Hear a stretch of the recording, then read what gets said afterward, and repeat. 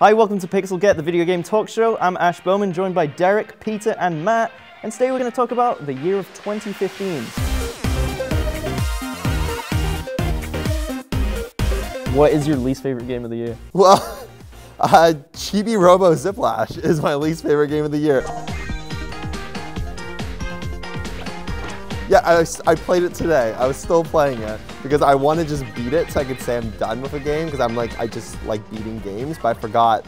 I bought it like the day it came out because it came with a Chibi Robo like amiibo. I just wanted that amiibo. And then they had this game attached to it, and it seems like it was just like the amiibo first and then the game. It's like they just like phoned in a game basically. It's just like piss poor and it sucks. So you bought it for the amiibo? I bought it for the amiibo. It was like 40 bucks, I think. So, but it's definitely the worst game of the year. So A+ marketing team. Yeah, you got this. It sold a lot of amiibos, that's for sure. I didn't even know it was coming out, and then it came out. It's just like really shitty level design, and it drags on. There's like 5 worlds, but it takes forever. Like I'm not even gonna explain it again. It's terrible. It's literally a terrible game. My least favorite game? Probably the Destiny disc that came with the Taken King.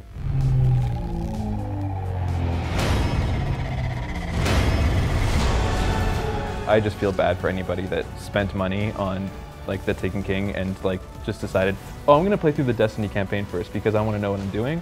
Just like, it's a huge waste of time. Just jump right into the Taken King and play the Destiny game that was supposed to be made the first time. But you'll miss all the story in Destiny. Remember? Oh yeah. All the story that happened? It's not unusual to be loved by anyone. I think the worst game I've played this year was Godzilla for the PS4. Space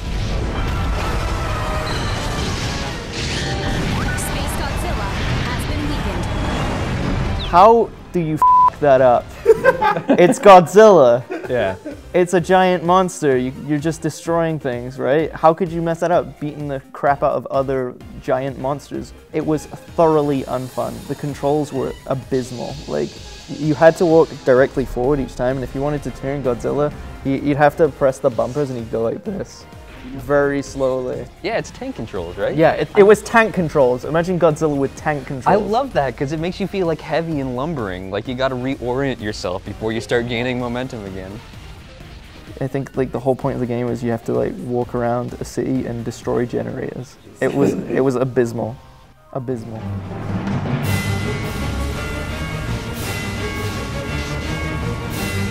I'm gonna say Tony Hawk's Pro Skater 5 because that game was absolutely my childhood.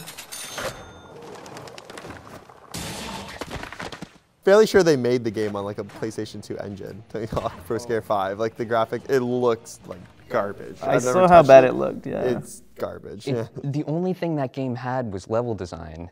And the level design is the worst part of that new game. Well, unless you consider the fact that it does not function as a game, as a negative. Which I do.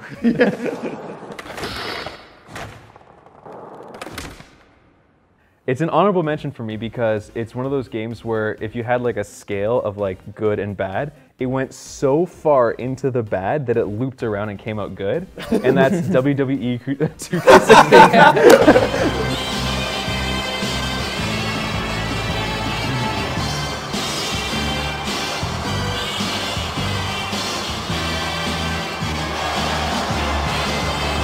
Honestly, Yes. I think that's the most fun I've had playing a video game this year was Yeah. WWE 2K16. And I only actually realized that it was bad because at first I only played it with like 4 people, or just you and me first, and then like with other people. And it was really fun to just like rip on that game and like just try to actually make it function the way that you want it to, because the controls are terrible.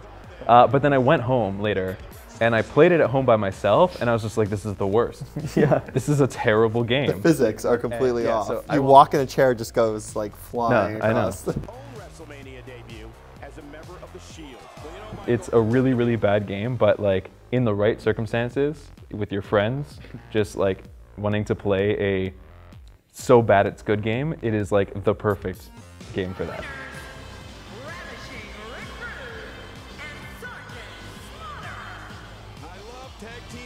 And that was one of the best I've seen in a while. Thanks for watching the episode. What was your favorite game of 2015 and what are you looking forward to in 2016? Remember to comment below, like, and subscribe. And we'll see you next time on PXL Get.